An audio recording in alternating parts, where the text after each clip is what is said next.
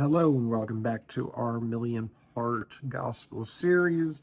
Last time we talked about the first temptation of Jesus, got into some detail about that. I figured it would just be a little bit too long of a video to give them all within the same, so we broke it down, and this one is going to have the final two temptations of Jesus that Satan posed. So we start off, the devil takes Jesus to the pinnacle of the Jewish temple in Jerusalem. The pinnacle would have been on the southeast corner, where the temple wall was actually built into the main wall of the place. You could stand on it. Huge fall onto all these stones. So if you had fallen, you would definitely die. A brief synopsis of the events is uh, Satan says, if you are the Son of God, throw yourself down. It is written that the angels will bear you up so that you will not strike your foot against a stone. Jesus comes back and says that you should not put the Lord to a test. Now, there's a bunch of scripture there that we'll dive into. Like I said, we usually just give the briefest synopsis of a small segment of text and then get into the details of it. And what I'm learning by doing these videos is that almost every line of the Bible you could write a book about. Honestly, if you really broke it down and looked at the detail in it. So to make a 15-20 minute video, it's almost not enough for a lot of these things. So I just find that so interesting how rich this text actually is. But before we get into the actual scripture text, it's important to understand that, once again, Satan isn't on this quest to prove or disprove that Jesus is the Son of God. It has nothing to do with that. So the fact that he's even asking this question over and over again, if you are the Son of God, you do this or that, it shows that he knows what Jesus is. He's not just asking every single person. He's not going through a town and going, if you are. It has nothing to do with that. He's asking these questions because he's well aware that this is the Son of God. Something to consider is that, like Jesus, all of the followers are also targets for Satan in these situations. When you are not on that side, when you're not worshiping Satan by obeying him, by obeying your lusts, and you're obeying God, that gives Satan less power. So now let's get into what Satan is actually talking about, which text, when he says it's written. So that is Psalm 91, verse 11. And it goes like this. For he will command his angels concerning you to guard you in all your ways. They will lift you up in their hands so that you will not strike your foot against a stone. You will tread on the lion and the cobra. You will trample the great lion and the serpent. Because he loves me, says the Lord, I will rescue him. I will protect him, for he acknowledges my name. He will call on me, and I will answer him. I will be with him in trouble. I will deliver him and honor him. With long life, I will satisfy him and show him my salvation. So what this is saying is that Jesus couldn't die in some kind of accident. He couldn't have an ox cart slip up or fall down the stairs, those kind of things. Jesus is here so he could live a sinless life and die as a sacrifice on a certain Passover. So God is going to make sure that he gets to that point. The part that Satan omits in this whole thing is the part that says, remember, because he loves me. We keep saying it, and love is an active verb in the Bible. You can't just say you love something, you obey it. If you think about a marriage, you can, let's say somebody's cheating on their wife all the time and doing whatever and spending money frivolously, and they say, but I love you, baby, I love you. It's actually not enough, and that's not love. There's an obedience and an activity that it requires to love, and that's what they're talking about here. So if Jesus didn't obey and trust God, if he was just putting them to this test, God would be under no obligation to protect Jesus in this situation. And when you look at what Satan is doing in here, this is exactly what false teachers do all the time. They take a little bite a little bit of scripture, and they twist it and they leave out words and they cherry pick in all sorts of ways. And Satan is the original, the OG fake preacher. And when you see all these people in your news feed about how Jesus is actually pro-trans and all these things, this is exactly what you see from Satan here. So keep on the lookout. This brings up a major point that Christians always have an issue with, and that is turning God, turning Jesus into a genie. If you do this for me, I will be the best Christian ever. Any kind of thing like that, and it completely puts you on the same plane as God, as if you can barter with him, that he needs something from you.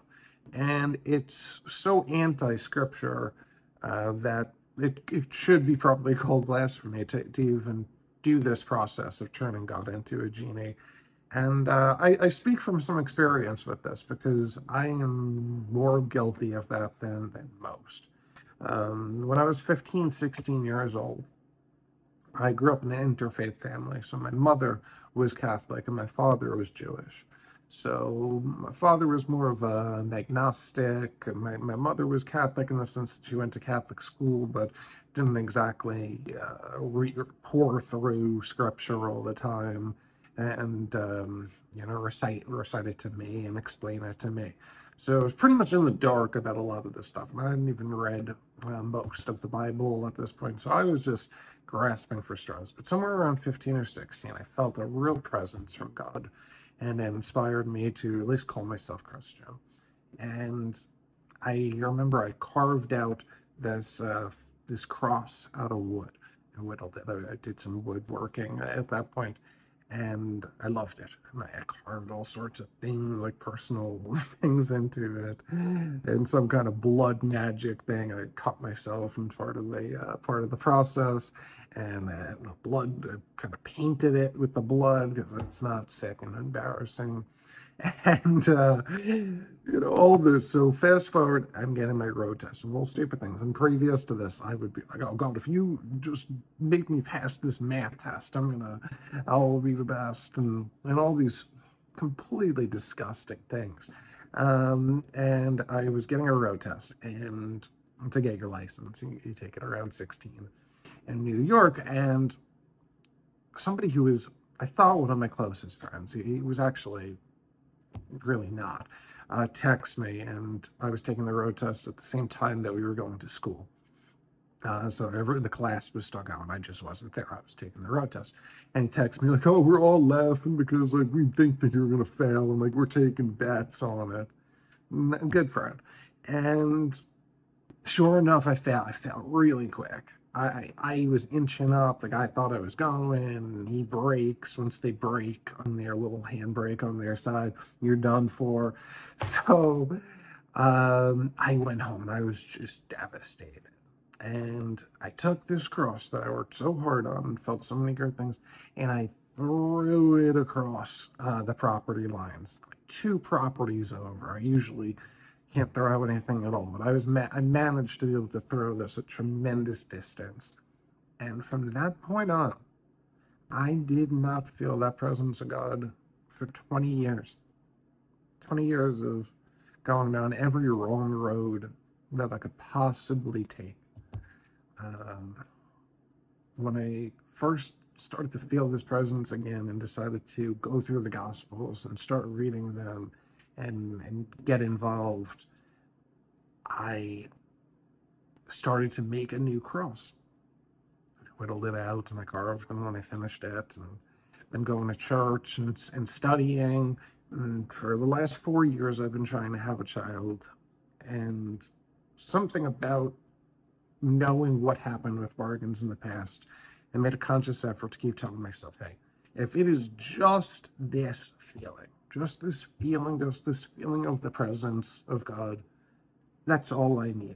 And if he doesn't do anything for me ever again in my life, that's going to be enough. That's worth it, just to have this feeling. And within a month, my wife became pregnant. And it was just truly one of those moments where you just say, God is good. God is great. And I'll never make that mistake again in my life. Do not challenge him. He's not a genie. you need to appreciate what you get, and that's what this is all about. And when Jesus goes and he quotes Deuteronomy again, I said you should not try to force God to try to prove himself to you. And this is what the Jews did in the desert all the way back then when they grumbled in the state of deprivation.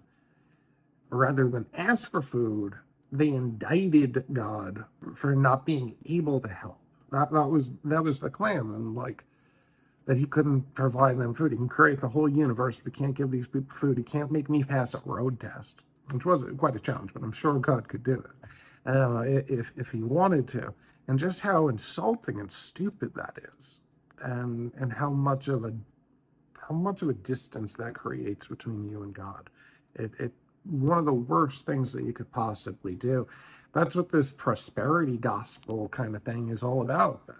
That God owes you this. If you do this, you're gonna do it. If you do this little thing, say something, do something, God will grant your wishes for you, as if He needs to do this.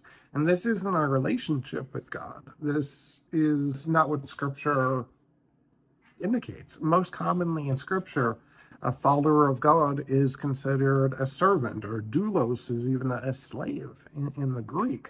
So believers of Jesus have been bought and redeemed with the blood of Christ, and we have to silence that really prideful part of us that makes us think that we are on this even standing with God. We have no right to anything that God doesn't dictate. When Jesus talks to the disciples in Luke 17, verse 7, he says something to this extent of, if you had slaves and they came in from the field, would you tell them, hey, don't worry about me, you take a breather, you guys deserved it? There's never this moment that you can say to God, hey, I've done some things for you. Why don't we get a little bit? Let's get some quid pro quo back, as if he hasn't given you so much, a countless number of positive things in your life, on to say, oh, but if you don't do this, we're done. That's bargaining. So now that Satan has challenged Jesus with the lusts of the bodies and the pride for life, where he twisted the scripture in different ways, and Jesus responded with true interpretations of the scripture. Satan takes Jesus to the highest mountain and shows him all the kingdoms on the earth. And he says, if you worship me, I will give you all of these things.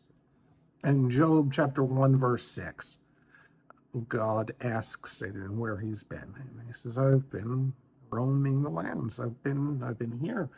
And that's where, as Paul even says later on, Satan is the god of this world. So he prowls here. This is his domain.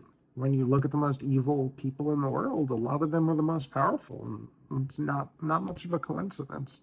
So this is the opportunity to get this kingdom that Jesus is promised by God in a way easier way. You don't have to do the crucifixion. You don't have to do any of that. You just bow down here and you get it all. But in truth, as Scripture says, Satan is not going to have domain forever. So instead of getting this eternal kingdom, as Jesus promised, he is going to get this very finite kingdom, and he is going to eventually lose it and be removed from God's grace forever.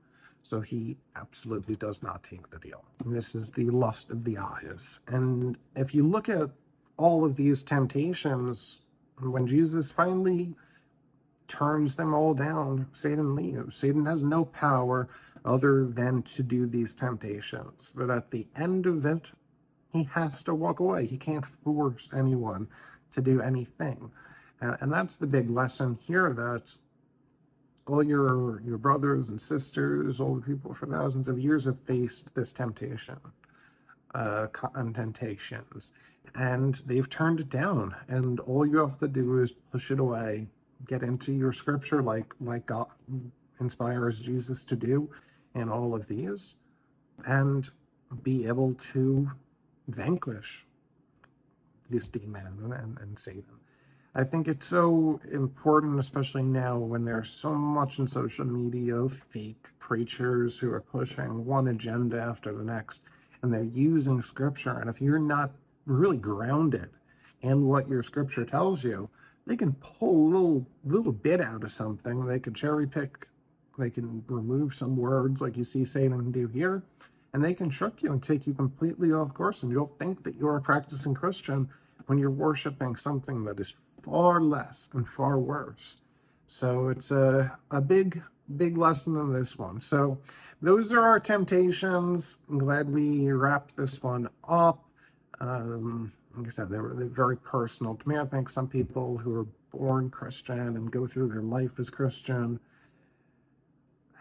might not have the same experience of not having this for decades and what that feels like. And I don't want to say that you appreciate it more, because I think a lot of these people are very genuine, but it certainly gives you a little bit of a different perspective on some of these things and the downfalls. I used to teach guitar, and I always felt like I was a better guitar teacher because I was horrible at guitar, and I made every single mistake and lost months and months and years of going down the wrong course instead of practicing correctly. So I knew all the mistakes people naturally made. And I think in some ways it kind of helps to talk about this God when you have failed and messed up so many times in your life.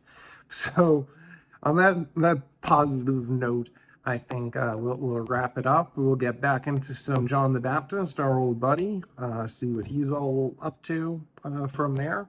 And I want to thank everybody for joining us. Like, subscribe, comment, share, all the things. Watch them over and over again 30 times. So so my stats look really good, all that. But yeah, thank you very much and have a great day. Take care.